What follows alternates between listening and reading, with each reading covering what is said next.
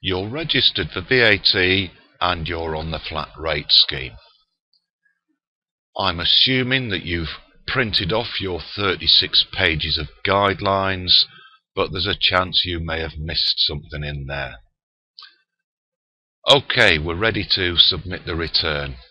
At the top of the return, the name of your company will be there along with your VAT registration number.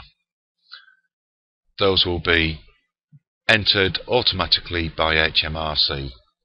Likewise with the VAT period dates. Let's go to the interesting part.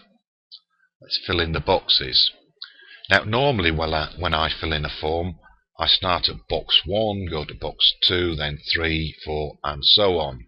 But not in this case. If you refer to page 19 of your guidelines, it will point you at box number 6 first. Let's have a look at box number 6. Total value of sales and all other outputs excluding any VAT. Well, in fact, for the flat rate scheme, this should say total value of sales and all other outputs including any VAT. Why on earth we can't have a different form for flat rate, I have no idea. So let's assume the total value of sales were £10,000 plus VAT at 17.5%. So that would give us a total of 11,750. Now we can go back to box 1. Let's assume your flat rate is 10%.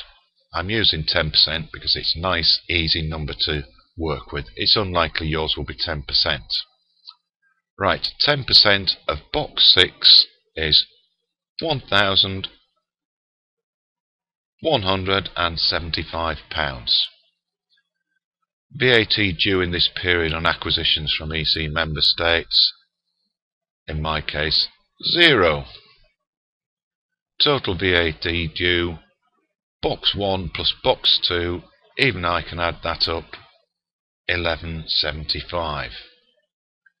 VAT reclaimed, that will be none.